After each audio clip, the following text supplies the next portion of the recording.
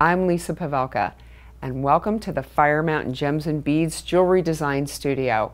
I'm here to explain to you all about metal and what it's got to do with pickle. So let's get started. Pickle is nothing more than an acid bath that you expose your metal to after you've worked it. Now, you might need to soften the metal. We're going to just touch on a little bit of annealing, and that's another video you might want to check out if you haven't seen it already. Annealing is what we do when we've taken metal that was formerly softer and malleable, which is often called dead soft or even half hard, and we've work hardened it. Maybe we've textured it. Or perhaps we've soldered a piece.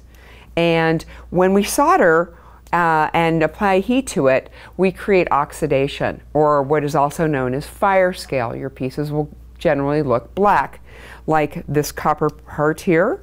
And you can see these bald head pins I made. The ends of those are black, all from fire scale caused by using my torch. So the acid bath is made using a product called Sparex.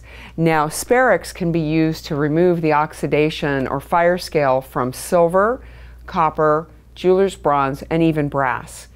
Follow the directions for mixing the ratio with water.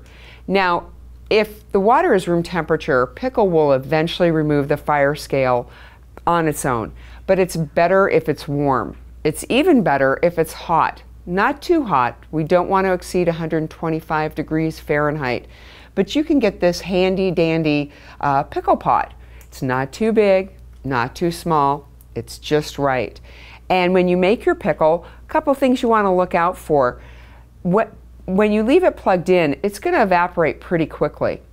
Well, the cool thing is, as the water evaporates, the pickle will still be effective if you need to add more water. When you don't use it, let it cool to room temperature, and I store it in an old glass jar. Be sure to label it and put it out of reach of kids because it is a caustic material. When you are working with your pickle throughout the day, you might find you need to add more water even though you're leaving your pickle pot on. Another thing that can occur is a brownish sludge that will form inside the pickle pot, and when you take your pieces out, you might find on your tongs or your pieces some of this brown sludge.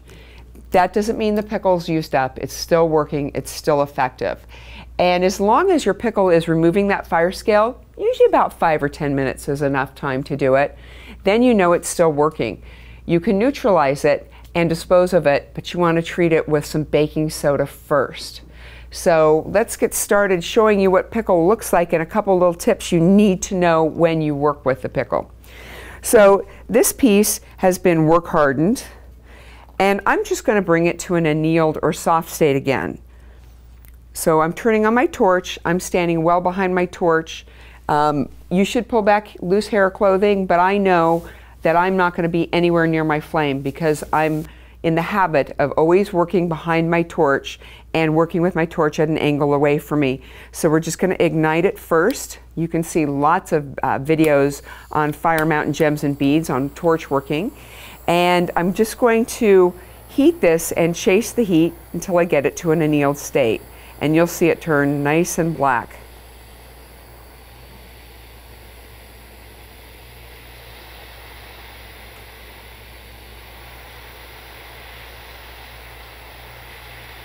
Well, that should be enough.